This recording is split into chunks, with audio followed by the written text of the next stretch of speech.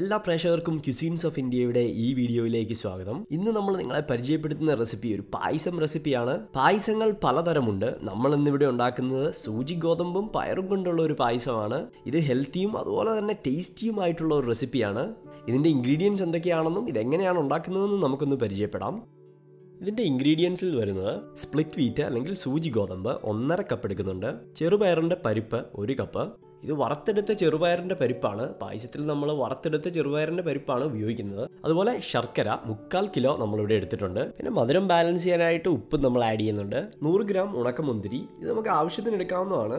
150 gram കശുവണ്ടി, 1 പിടി തേങ്ങ എടുക്കുന്നുണ്ട്. ഇത് നമ്മൾ തിന്നായിട്ട് സ്ലൈസ് ചെയ്തെടുത്താണ്. 20 ഏലക്ക പൊളിച്ചത്, 2 പാല് 2 കപ്പ്, അതുപോലെ 1 പാലും 2 കപ്പ് എടുക്കുന്നുണ്ട്. ഇവിടെ നമ്മൾ 2 തേങ്ങ പിഴിഞ്ഞ പാലാണ് എടുക്കുന്നത്. അതുപോലെ വെണ്ണ, ഇത് നമുക്ക് ആവശ്യത്തിന് ആഡ് ചെയ്യാവുന്നതാണ്.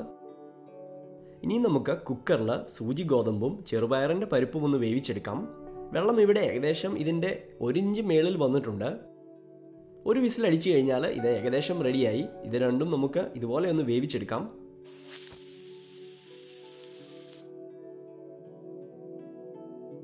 ഇവിടെ നമ്മുടെ സൂചി ഗോതമ്പ് റെഡിയായി. അതുപോലെ നമ്മുടെ ചെറുപയറിൻ്റെ പരിപ്പും ഇവിടെ റെഡിയായി കഴിഞ്ഞു. ഇനി നമുക്ക് ശർക്കര പാനിയും കൂടെ റെഡിയാക്കിയെടുക്കാം. ഇവിടെ ആവശ്യത്തിന് വെള്ളം കൂടെ ആഡ് ചെയ്ത് ശർക്കര പാനിയാക്കി എടുക്കുക.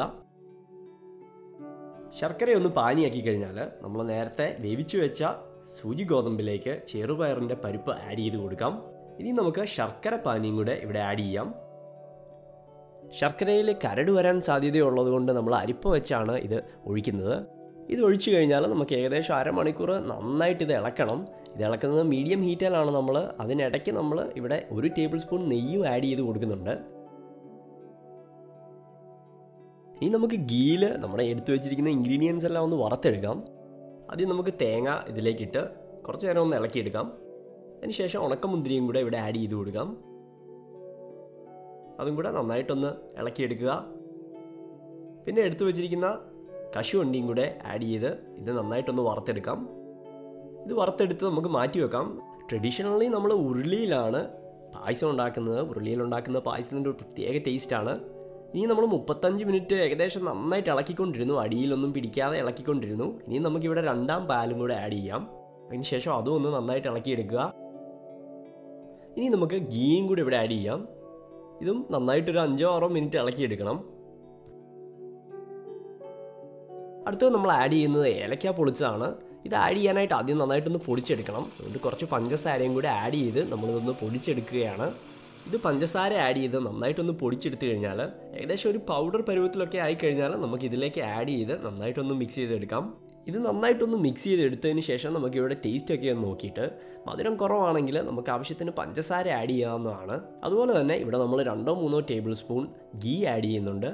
ചില സമയത്ത് മേടിക്കുന്ന ശർക്കരയ്ക്ക് ഉപ്പുണ്ടാവും. അതുകൊണ്ടാണ് നമ്മളിവിടെ ടേസ്റ്റ് ചെയ്തിട്ടാണ് ബാലൻസ് ചെയ്യാനായിട്ട് ഉപ്പ് ഒരു സ്വല്പം ആഡ് ചെയ്യുന്നത്.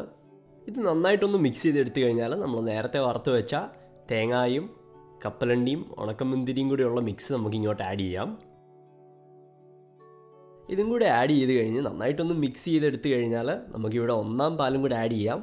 1 പാൽ ആഡ് ചെയ്ത് കഴിഞ്ഞ് ഒന്ന് തിളച്ച് വന്നു കഴിഞ്ഞാൽ നമുക്ക് തീ ഓഫാക്കാവുന്നതാണ്. ഇതൊന്ന് തിളച്ച് വന്നു കഴിഞ്ഞാൽ നമ്മുടെ പായസം ഇവിടെ റെഡിയായി കഴിഞ്ഞു.